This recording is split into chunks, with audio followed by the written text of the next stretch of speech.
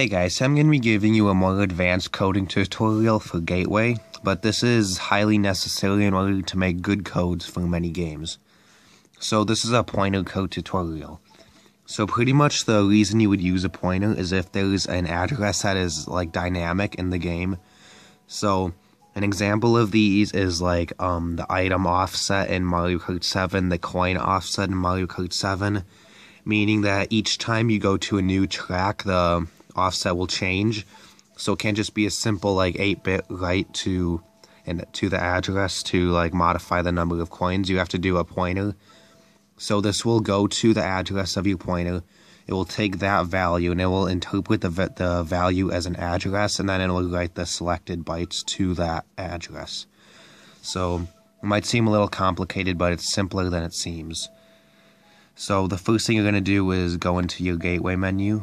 So I'm just moving my camera because it got sideways. Okay, there we go. So, and then we're going to go in the in-game menu button. I'm just going to set this to a button that I never use in-game, which is the Y button. So, now it's set to the Y button. So I'm going to open up Mario Kart 7 now.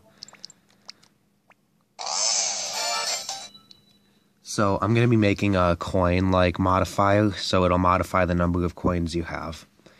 I don't think that there's a code out there for this yet, because most people don't know how to do pointer codes. So the first thing I'm going to do is just go into a track.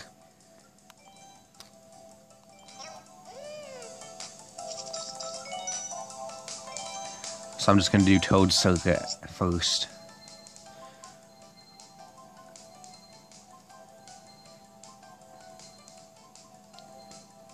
It's taking a while.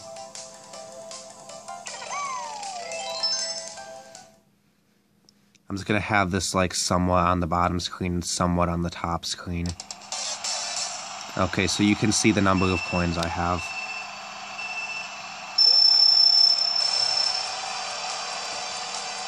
So I'm going to go pick up a coin or two. Okay, so now I'm going to go into the gateway menu. I'm going to do Cheat Finder, and you're going to use one of these three. If your value is between 0 and 255, you're going to use 8-bit. If it's between 255 and 65535, you're going to use 16-bit. And if it's between 65536 and 429496 something something something, I don't know the exact value for FFFF, but something like that, then you would use 32-bit. So I'm going to use 8-bit because my value is 2. So then I'm going to search for that. And we'll wait for this to get done. It should take a while depending on like how many addresses it finds or whatever. So I'm going to pause the video till it's done. Okay, so it just got done. So I'm going to go back out of the game, and I'm going to pick up another coin. So now our value is 3, so I'm going to search for that in the game. So it won't take quite as long as last time. So I can now view the hit list. So there's still one F, but I don't know what that is in decimal, but there's still a lot of addresses. So we're going to repeat the process again. Okay, so now we have 5, so I'm going to search for 5. Okay, so now we have 2 addresses. Since I've been coding this game for a while, I know that usually the first one is the physical address and the second one is the display address. But just to test this theory, I'm going to change the last one, and it should not do anything. So I'll just change it to 0, 0. And my theory was correct. It did not change the actual value of it. But on the other hand, if we change the first one, this should change the actual... Or I didn't even save it. My bad. This should change the actual amount that we have. Yeah. So, I'm going to discard the second address, and I'm only going to use the first one. So on my PC, I've got Notepad pulled up, and I'm going to type in the address there. So, 166DC 586. So yeah, now I'm going to go back out, I'm going to go out of the menu again just for like a second or two. Then I'm going to do the RAM dumper for gateway. And it'll say dumping RAM to this slot. So you're going to write down this number on Notepad right below the address. So I'm writing hashtag 0000000. So far my Notepad document looks like this.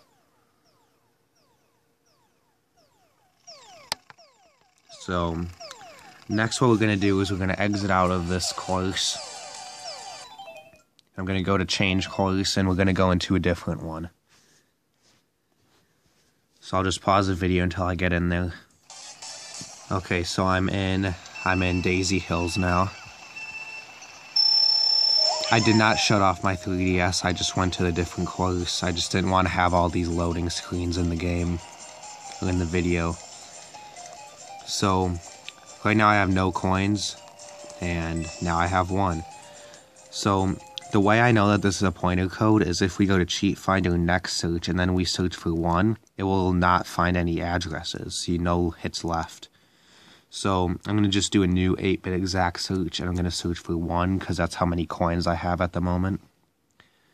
So, that's how you know if an address is static or if it's dynamic. If it does not find any addresses when turning off your 3DS or when going to a different course or something, that's how you know if it's static or dynamic. It's static if it consistently finds the same address over and over, but it's going to find a different one, as you'll see in a couple minutes. So here's another coin. So now we've got 2. We're going to search for this now.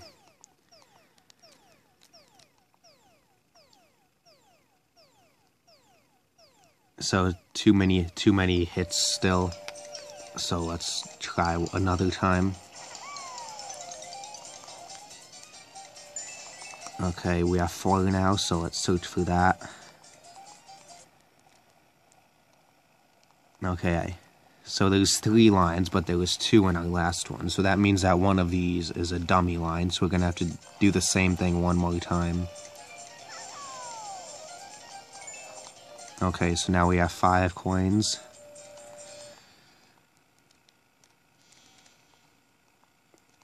And now we've got it down to 2 lines. So, as before, the lines are going to be in the respective orders. So the second line was the display one, and the first line was the actual address. So I'm going to discard the second line, just like last time. So I'm going to write down the first line in Notepad. 166DD 886 00000XX. And then, so I'm going to go back, and I'm going to go out of the game for a couple seconds, and I'm going to do the RAM dumper. So it's dumping it to slot 0000001 this time, so I'm going to write that down. So this is what my Notepad document looks like.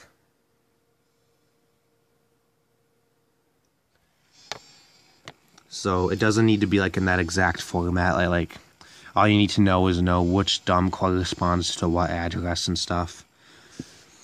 So now I can turn off my 3DS and I'll meet you on my PC. Okay, so I'm back on my PC, and as you can see, I've got my Notepad document pulled up. So I'm going to insert my 3DS's micro SD card that was inside of my gateway card into my PC.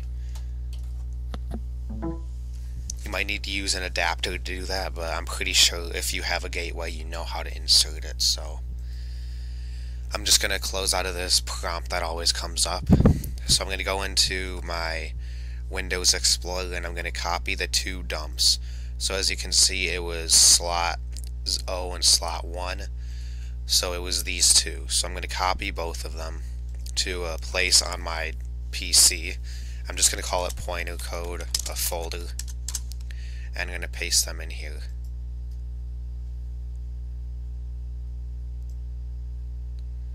Just going to get this sized up. Okay, there we go. So now I've got my 2 files in here. So in the description, I'm going to have a download for this gateway pointer code package, and inside of that you're going to run this gateway RAM reference.exe file. It might or might not ask you if you want to open it as admin, but either way, just open it. And then I'm going to open up the first dump, 0000000.bin. So then I'm going to go to File, Export Full Dump, and I'm going to select Yes.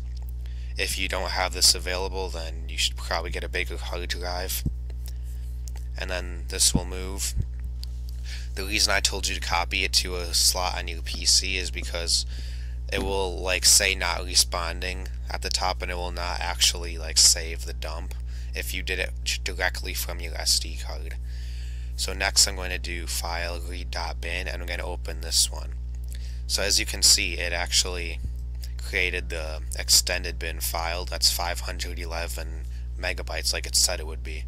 So I'm going to open up this second one, and I'm going to do the same thing, File, Export Full Dump, and Yes to this message. So then it's going to export it. So now I can close out of this.